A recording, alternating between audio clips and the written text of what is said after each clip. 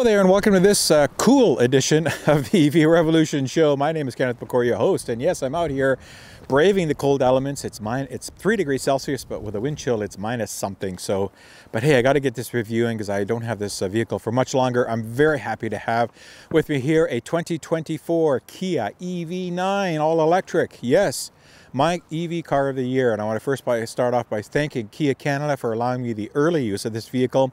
There's a lineup of journalists in Canada a mile long that want to get their hands behind this, and I'm one of the first few to be able to get to spend some time with one of these beasts in the press fleet. So thank you, Kia Canada. You know who you are. Really appreciate it. And as you can tell by my voice, even though it's cold, I'm excited. I'm warm inside because this vehicle is just absolutely fantastic. And now that I've had some time to spend a few days with it, my opinion is even better than it was prior to getting the vehicle for this amount of time. So sit back and relax. I'm going to tell you all about this vehicle. This is going to be a fairly detailed review, so it's going to be a long episode. I'm going to try to explore some more of the nooks and crannies of this vehicle that I normally don't get deeply in, just to show you, what Kia has put into this vehicle. A lot of thought and effort and pleasantries that you will like if you're into that stuff. So sit back, relax, enjoy the show, and thanks for tuning in. Now, what makes this vehicle so excited here from Kia as we start looking at it, it's a big box, right? It's a pretty big full-size SUV. In fact, it's the first really true mass market three-row all-electric SUV. There are lots of three-row SUVs on the marketplace, and I'm going to talk about competitive products near the end of the show when I talk about pricing, just to kind of show you what else is out there, especially from an all-electric perspective. This is really the first mass market, and Kia states that, and I say that because of the price point of this vehicle. My understanding is that Kia is looking to produce a lot of these vehicles. If you come and say mass market and just throw 20,000 vehicles out there, to me, that's not mass market. So we're going to wait and see how this year shapes up. But I know they've already delivered 500 in Canada at the end of the last year, and by the end of December, I'm already seeing more on the roads. I see a couple in my neighborhood already, and it's only here in March. So they are starting to pump these things out. And again, they're all built in South Korea, so it's a global assembly, and they're shipped across the world. A lot of demand. It's really important for Kia, if they're going to step up and say mass market, that they actually, one, have the numbers to back it up. So we'll wait and see, but I'm confident they will. And two, is the price point at an attractive price where it can get more people involved in purchasing an all-electric vehicle, especially people that need a full-size SUV, a three-row, or just the space, the capacity to move stuff and people around, tow some stuff, things like that. And I will, again, talk about pricing at the end of this episode, but they've hit it out of the park. And I said this when I did a quick review at my AJAC Test Fest episode. So if you go back into late September and check that one out, you'll see that I spend an hour with this and I give you my initial thoughts. And that was in a pre-production unit, and it was already rock solid. So these productions are just fantastic. So a combination of the availability and the price point in a very hot market. I can't say enough that the full-size SUV market is just crazy. Come here to Southern Ontario, go to a Costco parking lot, to a mall parking lot, 8 out of 10 cars are SUVs or pickup trucks. That's the reality of the situation here in Canada. Just in urbanite and suburban settings, this is what's popular. Go to the US, same thing. 7 out of 10 people, 8 out of 10 are driving SUVs and pickup trucks. That's just the way the market is here in North America. So for Kia to go after it in a big way, it's really, I applaud them for that. So Kia's come a long way, right? They see the future, right? They want to be carbon neutral by 2043 or 2045 or something like that. So they're taking steps to get there, and all electrification is very important in their product portfolio. So this vehicle, from a design perspective, is kind of the new language that we're going to see from Kia moving forward. We're not going to get, 0.2 drag coefficients and stuff like that, right, folks? You're seeing by all the pictures, but it's a very attractive looking SUV. I've got lots of people look at this, stopping at a light, people are glancing over, looking at it, going, what is that thing? It's big, you sit tall, it's a big vehicle, full size again, 7-passenger variants. This is the 6-passenger variant option because it has the mid-row captain's chairs. So you can get it in 6 or 7 passengers and still carry stuff. You can tow up to 5,000 pounds. You can put a roof rack on it and do all kinds of stuff, put bikes and cargo carriers and whatever you want. If you want to put tents on top, why not? You can probably do that as well. All that kind of stuff. So this is an adventure vehicle like some other EV companies advertise, yet it's a very capable city vehicle and hauling the kids around or stuff or work, going back and forth to work or whatever you need to do, family, all that kind of stuff. So it's an extremely capable vehicle. And the design really shows that. You know, it's not trying to say, look, I'm this big outdoors thing that I'm going to climb, you know, the valleys in Moab and all this kind of stuff. That's not what I'm designed to do. I'm designed to haul people and stuff around in a comfortable manner, in a very safe way, in a very controlled way, and as efficient as I can get out of the battery range on this vehicle. And you'll be surprised at the ranges for something like this. It's actually really, really good, and Kia's done a great job of BMS mapping. So to kind of end the design and all that kind of stuff, the looks of this, I think it's a fantastic looking vehicle. I love every nook and cranny of this thing. Everything's been thought out and purposeful, the lighting treatments, all that stuff really is kind of the next level of design for them, and I applaud Kia for that. And a couple of things I wanted to mention before we continue on looking at the vehicle is that this is so important to Kia. This is their second dedicated EV, right? That the EV6 is their first one, carrying in the EV namesake family with the 9. They plan to have 15 full electric EV models within the next 3 years. That's quite an aggressive timeline. So continue to watch their space and see what they come out with. I've already mentioned the 5 and the 3 are in the pipeline now. With this one and the EV6, that'll make 4 vehicles, right? So they got a whole lot more they want to come out with. So look at that. Again, keeping a lot of the same technology. So we saw it in the refresh Nero. This pretty similar UI, and you'll see when I go inside and show you the interior.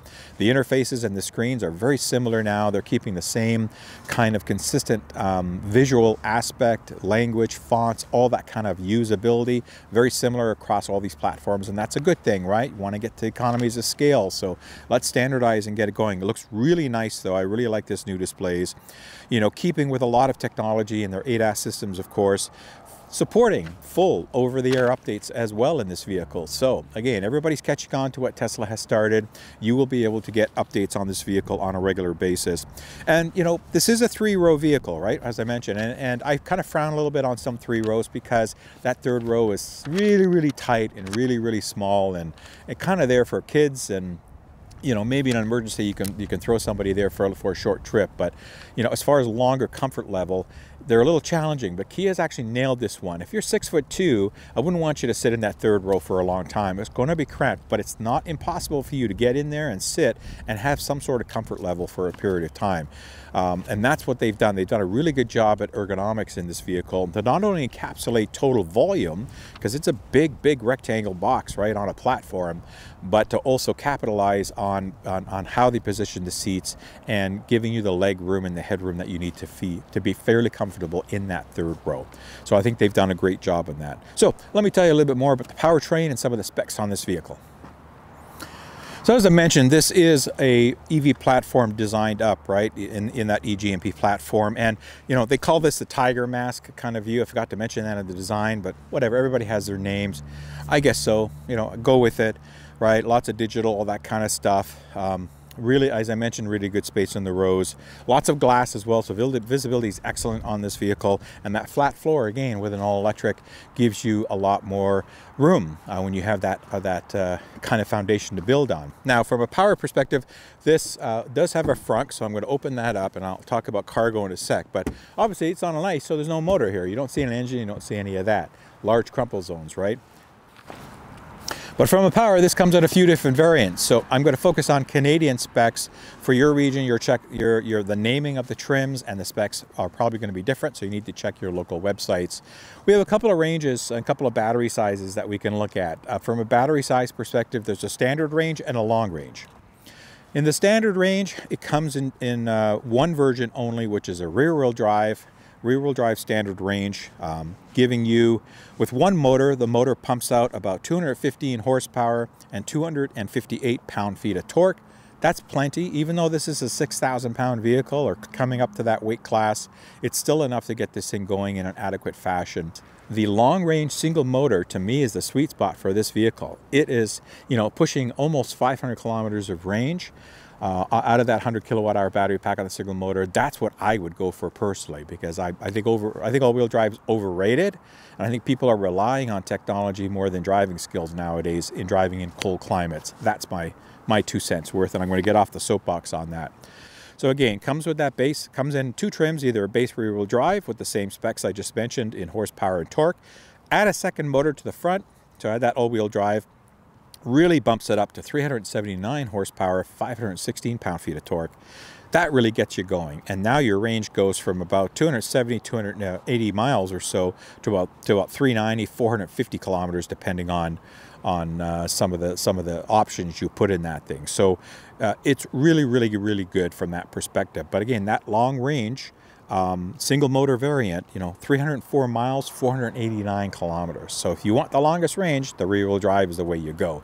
So it's a trade-off. Again, if I wouldn't do any heavy trailing on this vehicle. You could certainly do some light road off-roading to do that. And I mentioned up to 5,000 pounds of towing capacity. You can get a trailer hitch option and all kinds of stuff for this. So wiring, so it does come with all that stuff. Very well equipped vehicle with these kind of specs for the class that it's in. Now, Kia hasn't yet started building cars with the NACS standard, but they have committed to it.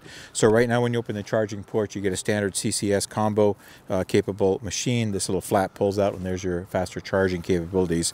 But they're going to do 2 things, like most of the other OEMs. They're going to supply adapters at some point so that you can take this into an NACS supercharger environment for those that have that, and I believe starting in 2025, 2026 timeframe, depending on the models, then you'll start seeing natively the North American standard port. So nice charging port, easy to operate, open and close, all that kind of stuff. If I could find the right button, there you go. So we look at a cargo capacity. That's what these things are for, right? Carrying people and stuff. And this has a pretty good element of cargo. Nice power lift gate, which you can control the height, of course, on. Let that open. So I've got some stuff in here already with all my camera gear and stuff. And as you can see, it's a pretty good couple of feet of space here between the lip and to the 3rd row. I've got the 3rd row up right now. But certainly, now this is the GT line option, and it has the premium package, I believe, or the top end option package, which gives you power everything for all these secondary seating, the middle captain seats and the back row, which means at a push of a button that I can lower these seats. And I'll show you some B-roll while I'm talking about that. But so when you start lowering these seats, you open up the cargo capacity. And with the way you see it right now, this is about 20 cubic feet of storage here. So if you lower the 2nd and the 3rd rows down, you get a combination of 82 cubic feet of space. And here's some pictures of the frunk. Obviously, it's a small frunk, 3.2 cubic feet. It's your standard, kind of what we've seen from the South Koreans from a frunk, right? They give you enough to put a charging cable, some books, maybe some emergency gear, that kind of stuff. That's really what they're designed to do. Maybe a very small travel bag if you have something like a gym bag or something there, or a small knapsack. So you can put something in there, obviously, but a really good amount of cargo space here, and that's what it's all about. So if you need to lug stuff, you need to go camping, and you need to throw some stuff in here, that's what it's for. Nice, even though this is a higher vehicle, I like that the liftover is still easy enough to kind of pick something up and lift it up. You don't have to kind of lift it up a lot higher like you may do in some of the higher SUVs that really have a high stance. So they've done a good job there too. Now there is a little storage under here just to lift it up, just enough to actually put charging cables, books, manuals. There's a spare, not a spare tire, but a tire inflation kit, with the, if you get a puncture, you can temporarily seal it. So there's these kinds of equipments in here, tow hook, that kind of stuff. That's all that's in there, and that would be enough to put that stuff there. All right, you folks know I'm always big on trying to get in and out of vehicles, especially in the 2nd row. Now this should be no problem because it's built for people like myself, right? Nice wide opening, not exactly 90 degrees, but certainly wide enough that you can get in. Again, this option, this vehicle is loaded, has all the power seats, it has the power captain's chairs for the 2nd row, so it's a 6-seater as opposed to a 7. The 7-seater option will give you a bench seat, which I believe has either a 60-40 split or a 20-20 40 split, like a 30-30, something like that, and with a middle piece, but it should slide as well to give you entry and exit. So I think I put this seat a little bit forward than I normally would, probably something about like that, but try getting in here. Grab bar, right? Absolutely no challenges at all. Super comfortable place, and as it should be, because this has all the power options. I can go up and down, I can go all kinds of tilt back, all that kind of stuff on this thing. So lots of different ways to move it. There's the the option as well for the leg rest that this one has, that the other ones have in the front as well. So that's if you're, let's say, at a charging stop or you just want to sleep in the car, you can recline this back, and just like a recliner at home, the leg portion comes up. That's an option. You have to pay for part of that package, but you can get nice and comfortable in here and really have a nice sleep. So almost like sitting in a premium economy setup in an airline. Lots of space, lots of cubbies and stuff for things. I'll bring the camera in and show you a little bit more of this, but certainly a very comfortable environment for the rear. Absolutely fantastic for long trips. All right, so if I explore some of the interior on this, I want to go through some of the details. So you can see I've got a pretty good sized bottle here, holder, and it's enough to fit in it with a little bit more of a gap. So nothing super huge, but adequate for that kind of stuff. There is interior lighting on these doors. There's a nice ambient lighting. Again, you have all your front driver controls here, including memory of driving positions.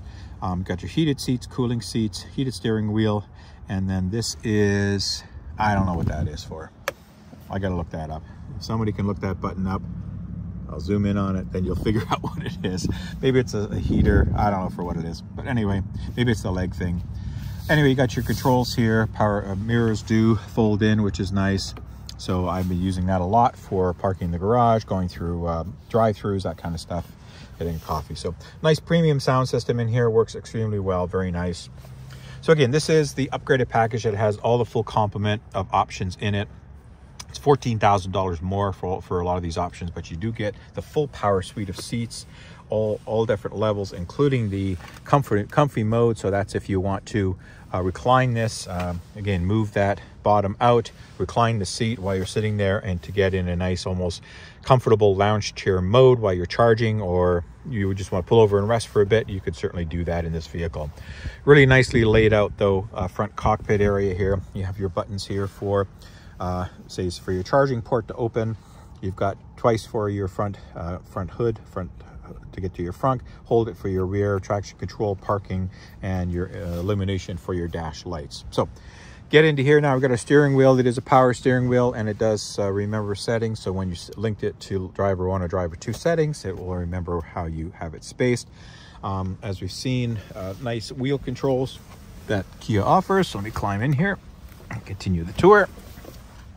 So nice wheel controls that Kia offers. I'm not going to go through them all, but they're all fairly standard across the board now, with your driving ADAS and lane keeping adaptive cruise and stuff on this side.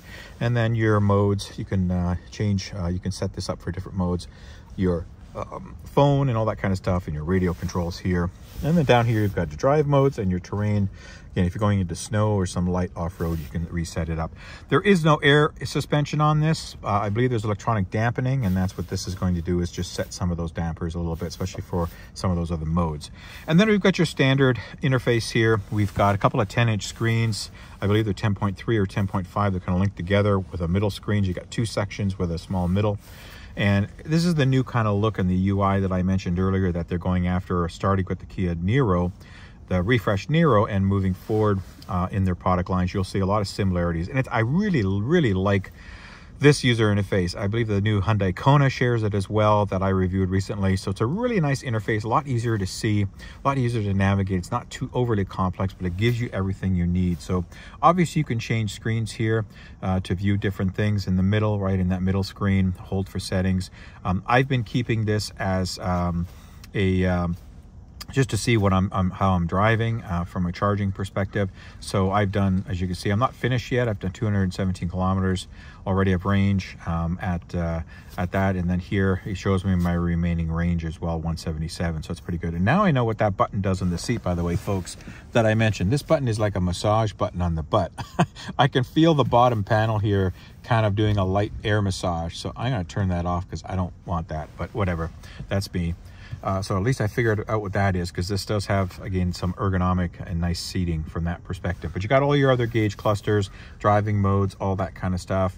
That's there. All the relative information, odometer and battery percentile, which is nice. So as I mentioned and you'll see in my driving footage that, you know, you do get some blockage of the steering wheel for this particular part, which is the HVAC controls. These are soft touch controls for the HVAC, so you can do everything you want here.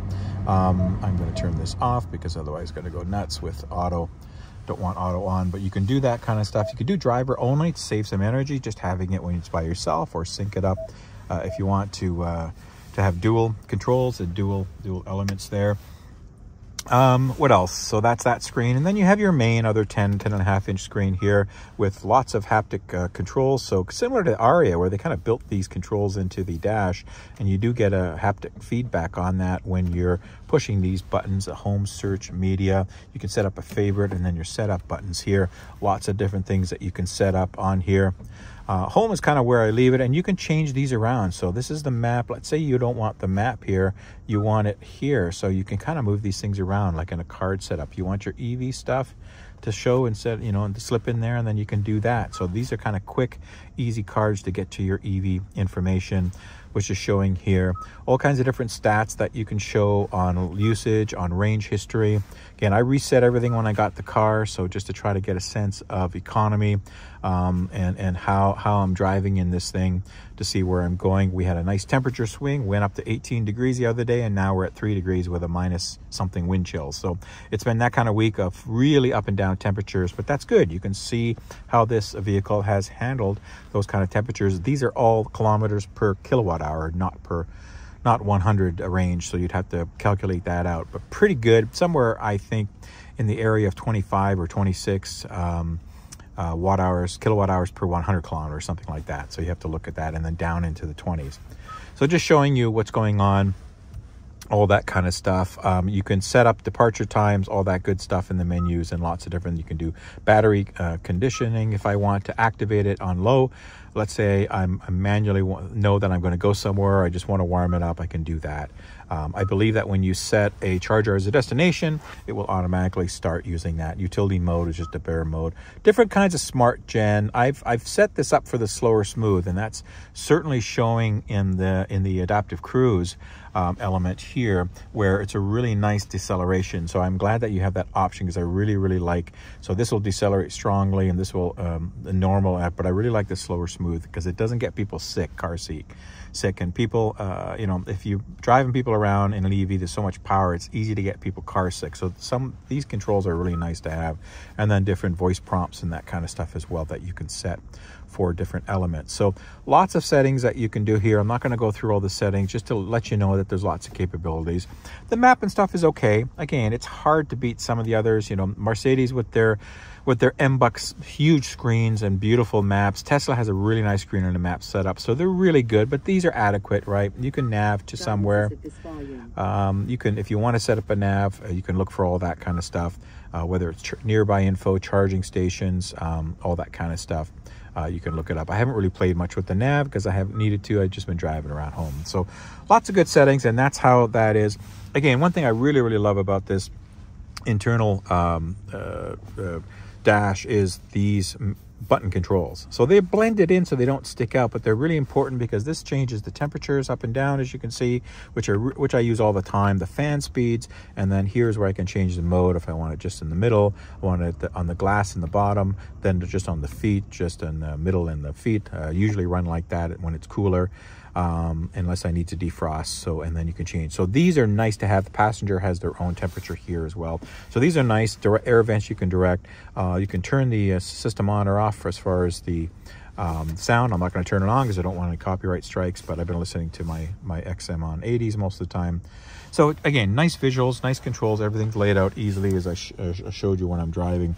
Not going to spend a lot of time on that. This does have a regular mirror and a digital mirror, so you can do the regular mirror here, as you can see, and then if I want to just invoke the digital mirror, then it uses the camera, and I've been kind of running with that just to get used to it. Some home link settings for 3 different kinds of garage. Your sunroof settings, so you can certainly, this one is manual, so the front part of the sunroof has a manual shade, but the back part has a powered one. So if you see here, I'm closing that shade up. It doesn't open the roof, it's just covering the glass up. So if you want some privacy or keep the heat out and then want to open it again, I've been leaving it open to get nice and airy cabin here, but I'll go back there in a sec. Nice big mud flaps. They do slide as well, so you put it to the, or not bad flaps. visors. Getting my terminology mixed up. And they do slide, so they're nice and big, especially for the side windows when you get those afternoon suns. All that kind of stuff. Map lights, SOS if you're connected to the Kia systems for help, that kind of stuff. Pretty standard. Charging ports, lots of them. Got a USB-C here. You can switch it either to data and power or just power only if you just want to charge. If you wanted to run, wire your phone here, this does support Apple CarPlay and Android Auto. I have not tried it to see if it's wireless, but I suspect that it is because it keeps asking me if I want to turn it on when I have my phone here in the middle. And so without a cable, so I'm pretty confident that it supports wireless here. And then you've got a 120, your lighter kind of plug here, 12 volt. This is a nice setup. I'm going to take out my empty coffee for a sec. I've got just some of my needs here, but this is a nice setup. You can hide some of the stuff in here from prying eyes. Again, everything is nice. So it's got a nice roller setup here. I'll be leaving it open just because I have my coffees and stuff, and these are adjustable. So they're really nice that they set that up. Got your buttons here for auto hold, for going downhill, and putting on the cameras if you want to in the parking. Now this is a fingerprint reader, so if you have both fobs, you can set this up for biometrics so that you can actually start the car and run it with the fingerprint. I haven't tried that because they don't have both key fobs, but that's something that Genesis started in the GV60 with some of the biometrics. Nice key charging. NFC charging here works extremely well. Put your phone, it lights up and charges, tells you on the dash as well. And an okay size center console, nothing huge, but enough to put some change and some stuff in and all that kind of stuff, because you have really good storage underneath here. If I leave this rolling as I move the camera, let's see if I can get this without shaking you up. So you got some underneath storage. I've got a ball cap filled with some stuff, but you can put purse. My wife put a purse there the other day. It's illuminated as well. So nice under storage, and we're seeing a common thread in these bigger vehicles. Again, because of that flat floor, right, folks? You've got the ability to put all these storage nooks and crannies where you need them. Glove box, fairly deep, not certainly huge, but deep enough. It's got a big manual in there and that kind of stuff, so you could put a few things. Looks like it's double layered, the glove box. Yep, it is. Got a couple layers, so you can throw some stuff in there as well. Pretty hefty, pretty heavy to close. And then I mentioned the HUD. This does have a HUD option. I'm not big on HUDs, but it has it, so I've been using it. With the HUD, I've just been leaving it on. So that's the front element. Now let's go look at the back. Or one other thing here is you can also control this seat if you wanted to slide it. If the passenger wanted to move it up and down or slide it back and forth, you can if nobody's in the front there. So it's a nice feature we're seeing from that. So let's go check out the back now. All right, checking out the back, I'm going to be a little faster here. You go similar, small door pockets, nothing too extravagant, but you can put some stuff in here. One thing is nice, you have these privacy screens, so they do come with a factory tint on the rear from the second row to the back, but you also get these additional blockage, so if you have kids sleeping or if you need to nap, these are great. We've got some family that have sensitive eyesight, so it's nice to be able to block that out and have that. And then of course this has, again, as I mentioned, all the power options for the seats. That's why it's costing so much as it is, and I'll tell you final pricing. Very adjustable seats, they can fold flat, all that kind of stuff. So I'm not going to spend time on there, but they are extremely comfortable and wonderful on a long trip. Got your hard mat pockets, couple of cup holders here for the back passengers, USB-Cs on both seats for power, and this is an option as well that comes with that package. So it's a kind of a cargo container that you pull out, and then this tray here slides, and then you can go back and throw some stuff in there. I don't believe this is refrigerated, so it's not necessarily for a cooler, but who's to say you couldn't put an ice pack and some pop or something in there if you wanted to. But just a nice little element of storage, and then you've got this tray if you wanted to put some, you know, McDonald's fries or whatever on there as you're eating on the road trip. So nice little element for that. That's an option. Again, very clean environment, very welcoming. Here you have your rear heat controls, HVAC, all that kind of stuff. So if will it turn it on? Yeah, it'll turn it on for me. And then you can position the fans, again, vent fans, ceiling fans here, change everything the way you like, which is nice to have. So lots of lighting, lots of hooks, lots of grab bars, grab handles, all that kind of stuff. Again, nice open sunroof for the rear passengers here. Now, getting in the back seat. So I'm not going to get in because I showed you that in my video before the AJAC one. So I would tell you to go check that one out. but basically it's a one button push. On the non-power models, I believe you have to pull a cord and slide it over yourself, but this is really the space that you get to climb in the back. It's definitely enough to climb in the back. It's definitely enough. I had somebody come sit in here, and it's definitely enough room to sit. You can move the seats up. There are some controls back here, I believe, so that you can adjust the seat in front of you. Oh no, that's these seats. Okay, so these back seats, because they're power, they recline as well. So if you want to recline on a trip and sleep a little bit, USB-C port here, and you have a couple of nice cup holders and stuff to put stuff in, little cubbies to put stuff in here. So it's okay. Again, if you're small enough to fit comfortably on a longer trip, then great. They are really nice, comfortable seats. Somebody that's taller for a long period of time, you'd have to move these seats forward a little bit, but you can. You've got lots of room to move these and still have leg room, right? Like the seats are way forward, so you can get comfortable, and that's the whole point of this third row. It's a very usable third row. There's good headroom space and there's good areas to use this.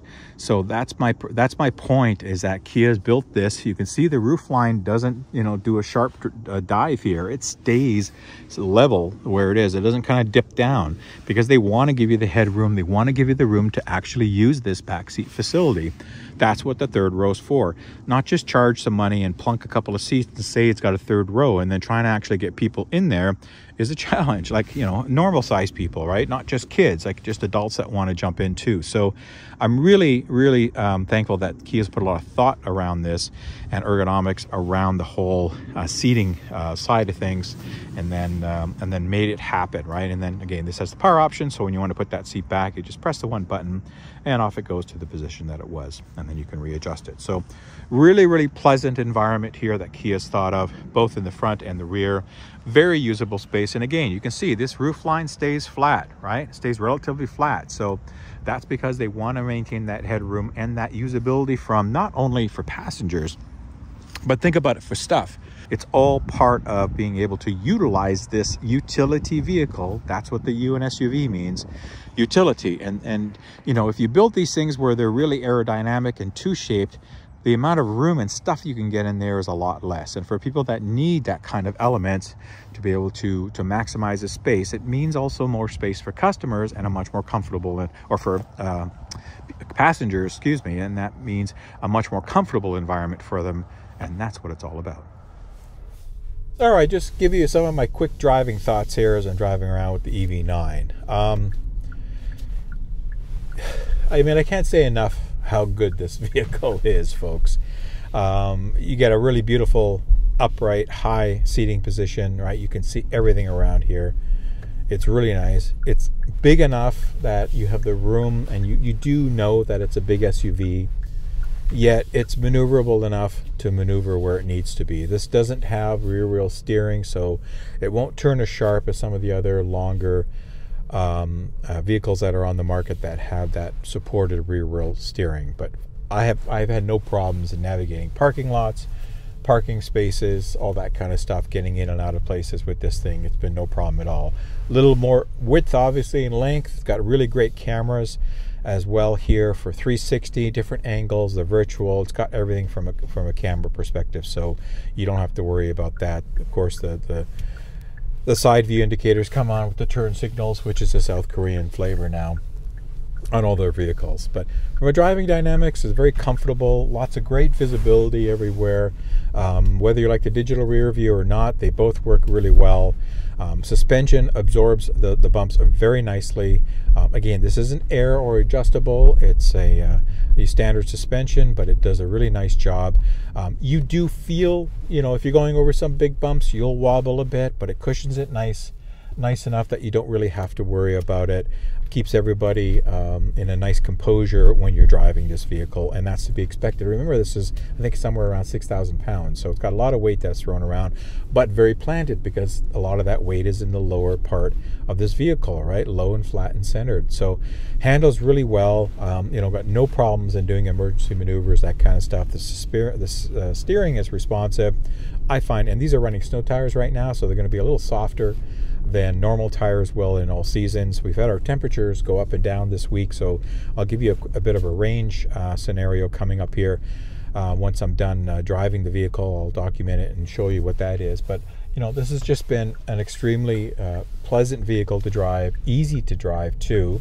Right now I'm driving around this quiet little suburban part in Caledon, and it's very nice, a very quiet vehicle. You don't hear any motor whine at all, zero. Just where the tires hit the road, a little bit of air noise, wind noise when you're going into the wind on the highway. Again, this is a big box, right? It's a big rectangle, so you're going to hear some of that wind. But Kia's done a great job of keeping the occupants comfortable, keeping it quiet for the occupants, and keeping it obviously very safe, because that's what EVs, especially all-electrics, are. So what else can I say about the driving? The brakes are very well. I don't find them mushy at all. I kind of been using a little bit of both, only because the iPedal is really nice. Again, all these iPedal implementations, excuse me, that Hyundai, Kia, and Genesis have done all work phenomenally well. I just found with this amount of weight and stuff, sometimes it was just a little jerky, just ever so, you know, it's hard to explain.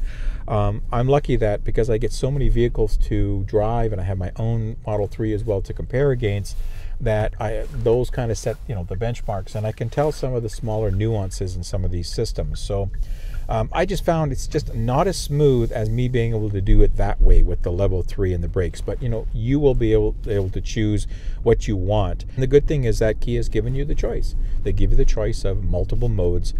I've left it on eco mode all the time just because I'm driving normal, but even in eco mode, if I give it some, there we go. Like I got it to 60 kilometers an hour in a heartbeat there in eco mode. So you don't necessarily need to run it in sport mode and all these things all the time. You can, it's up to you. You're going to lose your range, but that's totally up to you. So again, this handles really well. I've just been driving it normal, keep up with speeds, whatever the case is, keeping it safe, and this is phenomenal. I love the steering wheel. It's got a nice feel to it, that bit of an oval shape, that the grasp is nice. Again, all the controls, as I mentioned, are really easy to see, the visibility. That's it. I mean, this is just a fantastic vehicle. It's not a sports car. Don't drive it like one. This is a family hauling, stuff hauling, full SUV, and that's what it should be driven. It should be driven with respect, because it has a lot of power for what these things have and a lot of weight. So you need to understand that. But this handles phenomenally, goes like stink, and again, if you drive it normally, you get exceptional range and good driving and handling characteristics out of this. So again, a big thumbs up to Kia for building an exceptional platform here on this EV9, and then using this as the benchmark moving forward now, when they're starting to bring out more of their all-electric lineup over the next few years. So look forward to more. All right, just thought I'd show you the lane keeping assist and the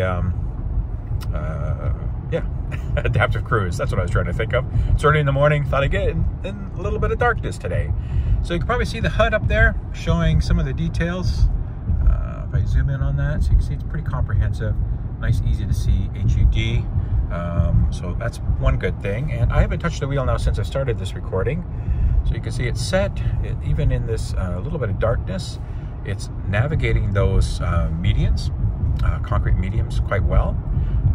And keeping the lane very, very nice, not going back and forth, not ping-ponging, keeping the speed nice.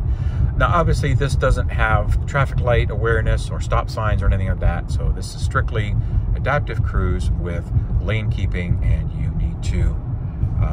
need to make sure that you have control of this. Now, there it lost it in the intersection, and that's fairly typical with most of these systems. It's not like Tesla, where they'll maintain the lane visibility through an intersection.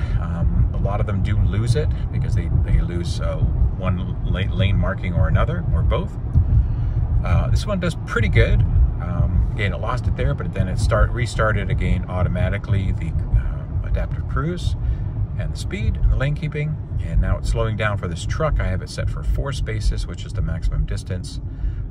I do like it that it's bringing it to a nice smooth slow down, and not abrupt changes in speed where it's gonna like hammer the accelerator to get you going and then wait till the last minute to slow down. So I'll change the distance. All right, so I'm just doing the lane keeping and adaptive cruise control again here, this time in the daytime, so you can see a little better.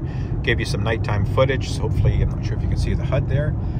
It indicates a green steering wheel, indicates the speed that I've got it set for, and the spacing difference.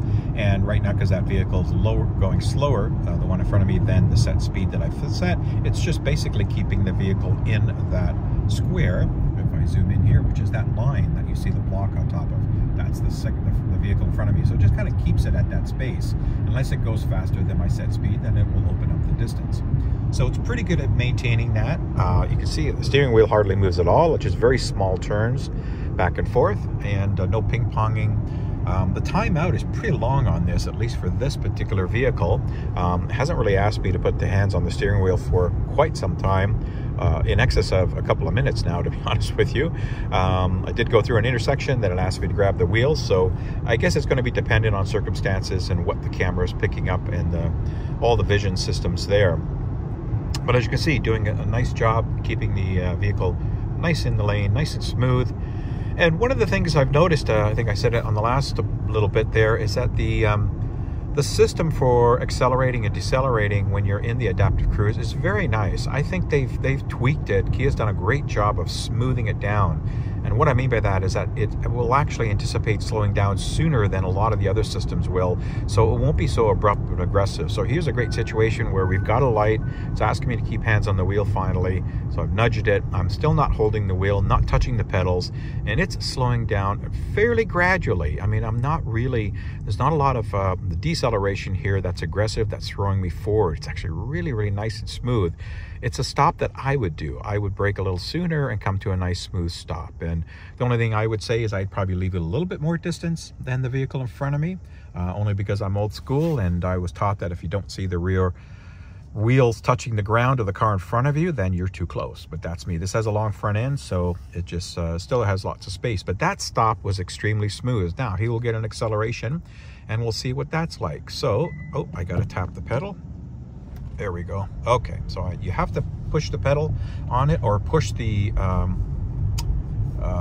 restart button, I guess, which is the resume button down here, where you see the circle, to get it going. So once I did that, it accelerated up to speed very nicely and very smoothly. And as it's again increasing speed, trying to catch up to match the speed that I have it set for, which in this case is displayed there on that green. I can zoom in on that green part of the HUD. And now it basically hit that speed, and it's going to just back off a little bit and then keep the space of the car in front of me because he's going a bit slower. So very nice system, very good systems. I love that they continue to improve them and make them smoother, because I really don't like these abrupt systems that just kind of take you to a stop really quick, like late in the braking cycle, and then accelerate quite hard to get you up to speed. I'm glad to see that there's a lot of finesse being put in these systems, and Kia has done it extremely well. Just wanted to try the highway drive assist, the lane changing. It does have it, but it only comes on when you hit over 100 kilometers an hour, I believe, because you can see that it's got the left and right turn indicators next to that green steering wheel. So I'm going to try to do a right lane change. There's nobody there, nobody in my blind spot. It's all clear, so I'm just going to signal, and then there we go. And then the car itself moves and asks me to keep hands on the steering wheel. Okay, and that's it. So it lost it there because I didn't put my hands on the steering wheel fast enough during that signal. So I'm going to try it again after and see if I can do a little smoother. But it changed the lane pretty smooth. It's just that during that process it was asking me to keep my hand on the wheel, and I didn't. So that's my bad. But it's a nice feature. It does it pretty smooth. I held the stock down, put it all the way. So I think what you just have to do is just tap it lightly so you get like the lane change as an indicator, as opposed to your like you're making a right turn or a left turn, something along those lines. So I'm just going to try it again after this next vehicle comes up here. Just give myself a little space, keep everything safe as I'm following these guys ahead of me. So I'm going to do that. So I still have lane keeping assist on, adaptive cruise on, and it's showing me that I can do that lane change. So now I'll do it. So all I'm going to do is just tap, and then the signal starts changing, and as we see, okay, so somebody came beside me, and that was pretty smart. The car wouldn't let me do it. Okay, so let's try this again now. Now I've got it. Should not be anybody in my blind spot. Keep hands on the wheel. All right, so you have to keep your hands on the wheel for that maneuver. It won't do it without it, and then it stops the signal. Okay, now I figured it out. 3 times the charm. So to activate, you do have to have your hands on the wheel. It won't do it fully without it. It's a safety feature, but it does it nice and smooth. Checks the blind spot, because again, the second time I did it, there was somebody that the last second came into my blind spot, and it stopped doing its lane change and it beeped. So pretty smart system. I like the way they do things. All right, since I'm just talking about driving and ergonomics before, obviously you're seeing a lot of the interior details. Just nitpicking here on some of the points. Again, this is a fantastic vehicle. It was really hard for me to find a lot wrong with it, especially in these early production vehicles. They've done a great job. I would say right now, so this is where my eye line is while I'm driving, and trust me folks, I'm still being safe here. But as you can see, the steering wheel blocks a little bit of the display for me. Based on comfort level, I could raise the steering wheel, of course, and to put it up a little higher, but I do like it a tad lower. And then the other element is this part of the steering wheel blocks the HVAC displays. So this part, the third of the screen here, is the HVAC stuff, and then the rest of this is the different cards with the different elements here on this bigger screen. And that steering wheel kind of blocks that. So you see, if I go around, you can see it. If I go like here, you can see what I'm talking about. It's flashing because that's just the video frame rate. It doesn't flash in real life, but these are the controls. Now, these are soft controls, so you can touch them. But again, a good thing about this vehicle, it does have hard touch controls, so you can change things like temperature, fan speed, and mode, where the direction of the wind is coming from, all with these buttons up and down. Really nice, easy solution. But you know, like if I wanted to sync, I have the air synced. If I just wanted to driver only, I've got to touch that button there. If I wanted to put rear defog, I got to do that. And again, when you're here, those are blocked, so you kind of just have to move around to get you will get used to that. But that's just a little bit of a nitpicking thing, I would say right now, from the overall ergonomics of the driver and the dash layout. Everything else on the steering wheel is excellent. The paddles, stalks, everything works extremely well, easy to get to, no issues there. Again, all the other controls here for seat heating. I did say before that these are a little hard to see in the daytime when it's bright out. Like now, you'll see that I put the heated seats on, kind of. So they're a little hard to see because they're facing this way. At nighttime, it's no problem. That would be another little small ergonomic thing, but you know, I don't know what you can do, make them brighter, I don't know, but it's not not a big deal. Otherwise, visibility's good. I've got the digital rear camera going because I have some stuff in the back. If I switch it back, you can see that I've got some stuff there, so it's blocking a little bit. The headrests are up in the third row, and I'm blocking some stuff. So if I put this digital camera on, I get a nice clean feed behind me, and you can change some of the brightness aspects and move it a little bit up and down from the outside part of the camera view. So these are just some of the things that I kind of focus on when I'm driving, is the ergonomics and the ease of use for a lot of the functions and the displays. You know, this has haptic feedback. Of course, if I want to go to a quick control element here and do things, since the start button's over here, which is a little unique on this changing stock like the Ioniqs have, but that's a little bit different. But that's okay. Once you get it, it's good. So overall, they've done a great job in the ergonomics and being able to reach everything, being able to understand the layout and get everything done. And, all right, going to do a quick DC fast charging because as a new car, let's see how it charges and how the curve is. I'm here at a Electrified Canada station. It's in a hyper fast, so it's up to 350 kilowatt of charging here. So I'm going to pull in. Hopefully it'll work because I know Electrified Canada, the gremlins are hit and miss sometimes with here. So let me see if I can get it going and show you what it pulls.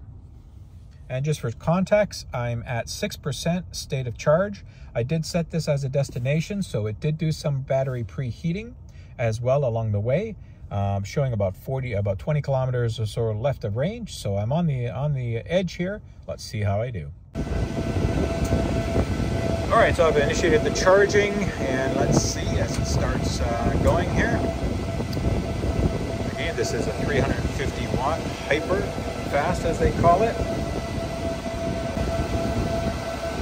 All right, so it's starting to kick up at 39 kilowatts, 45, let's see. It says 29 minutes until 80.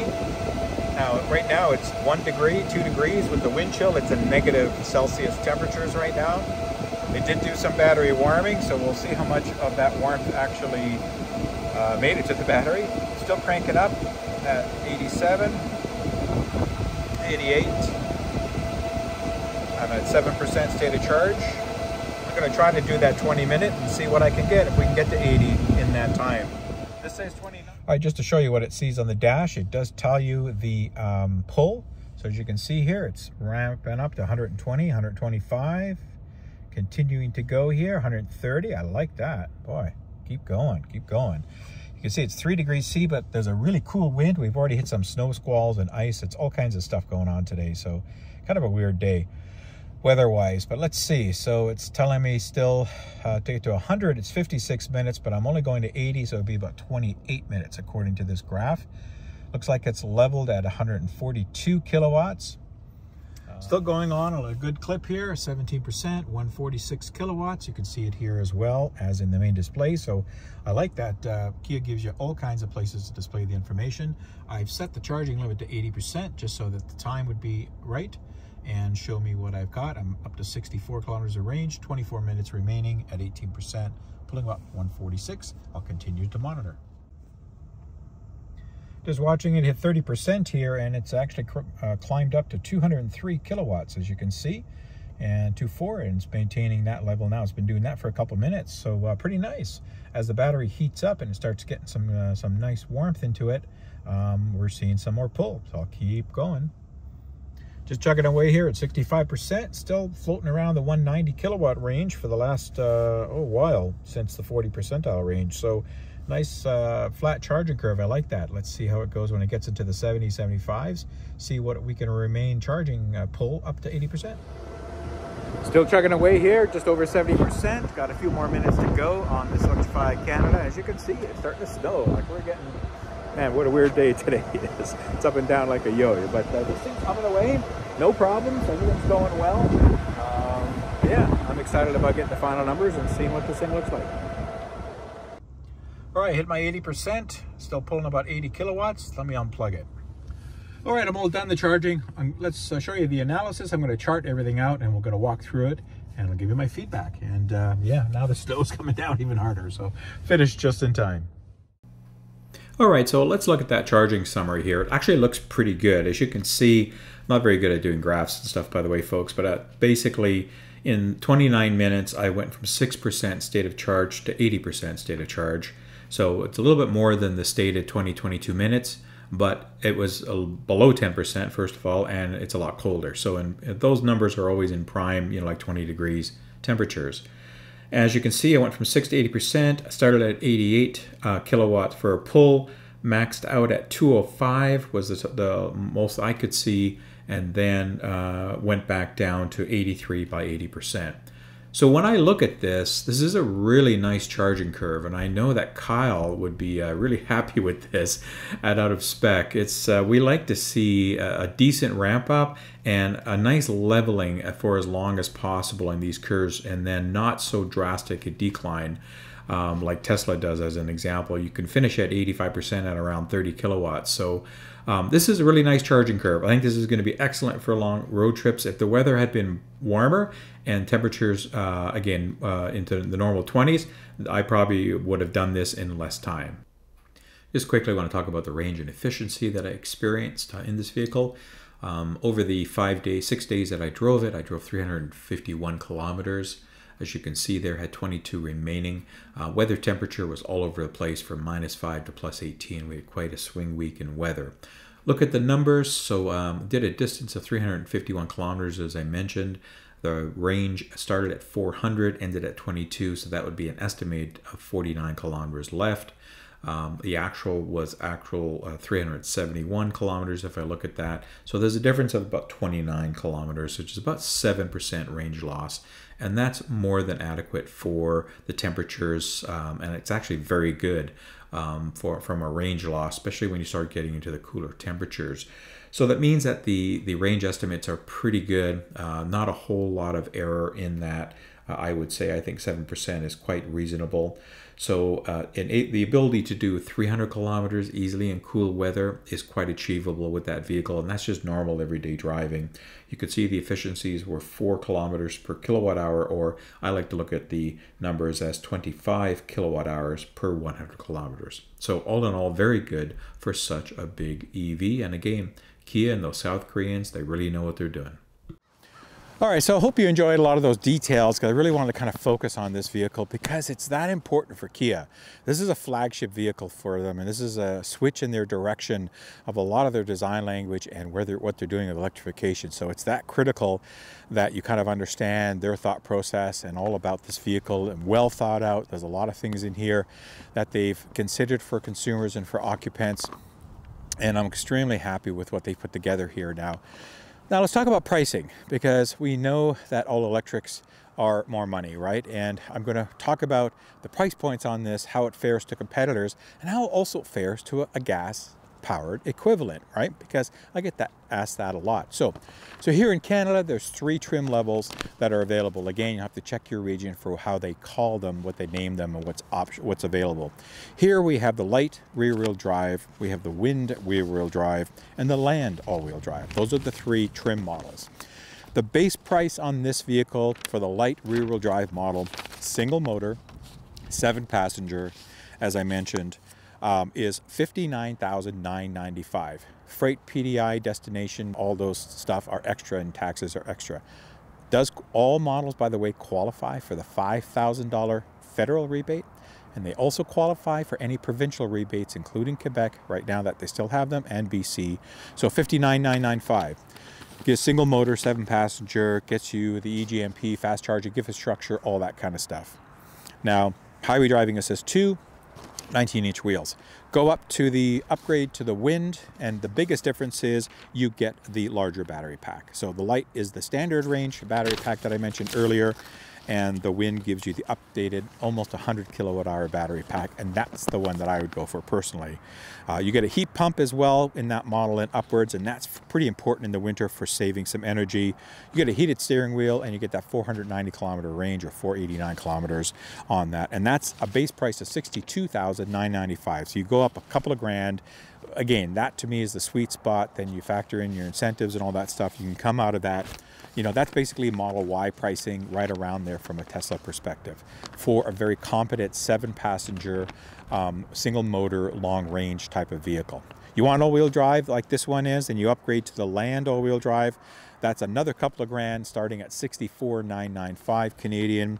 Gets you the dual motors, right? The more horsepower, more torque. Gets you the terrain drive modes and about 450 kilometer ranges. So you lose, let's say, 40, 50 kilometer of EPA range, but you get that back with the all-wheel drive capability and the more power. So if power is very much a concern for you, then this is the one that you want to look at. But again, I'm mixed, because it depends. If I'm living in a city, I'm not really doing a ton of country driving, and if I do go out in the winter on country roads, I'm going out when they're plowed already, then I don't really know if I need to spend on all-wheel drive, but that's a personal thing. Up to you. Now, only with that all-wheel drive land model can you add some couple of premium packages. So you can upgrade it, add another $10,000 for a premium package. That's what it's called. That gives you the 6-passenger seating like you've seen here, 20-inch wheels, gives you some LED headlamps, the cube stuff, the dual sunroof, digital lighting as well for the grille and the base patterns, and vehicle-to-load technology for outside and inside. So that's cool that they still offer the vehicle-to-load technology in these as well. Or you can upgrade, spend $4 grand more instead of the 10, add 14 grand and get the GT line package, and that's what this version has. It's the all-wheel drive with the GT line package. You get 21-inch wheels. You get the whole more digital lighting systems, more GT line design elements.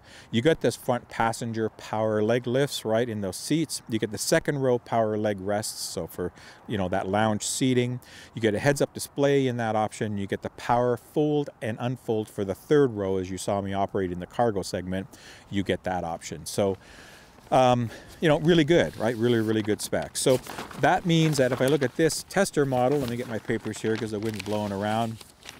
This tester came out at about $81,495 before taxes. It's got everything in, freight, PDI, the $14,000 option, but without sales tax, it's $81,495. So that is a lot of money. But if you want all the goodies, that's what you're going to get. So let me now talk to you about the price comparisons. All right, so as I mentioned, that's pretty pricey. But when we look at the comparisons, and that's where, that's why I looked at this vehicle and named it my EV of the year, because A, I understand the full-size SUV market is hot, there's not a lot of affordable full-size 3-row all-electrics that are in the market today.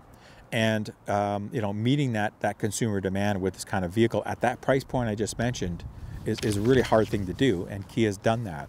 So if we look at the competitors, these are the competitors that are here in Canada that you can either order or that will be delivered this year, that have a 3rd row and that are only all electric. So I'm not talking about plug-in hybrids. I'm only talking about all electric vehicles.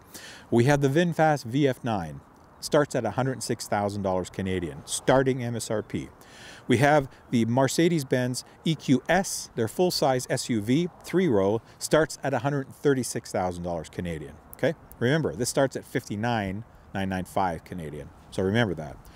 I'm going to come back to Mercedes because they do have an option that's really close to this. Tesla Model X, right? Model X has been out there a long time. It's a beautiful machine. Starts at $118,000 Canadian, 118,000 Canadian for the 3rd row option. You've got the Rivian R1S, right? You saw my video a couple shows ago. Go check it out. Got a nice, big, comfortable 3rd row back there. Big vehicle, lots of stuff you can do with it. What's its base price? Well, $112,500 Canadian. Starting base price. Starting.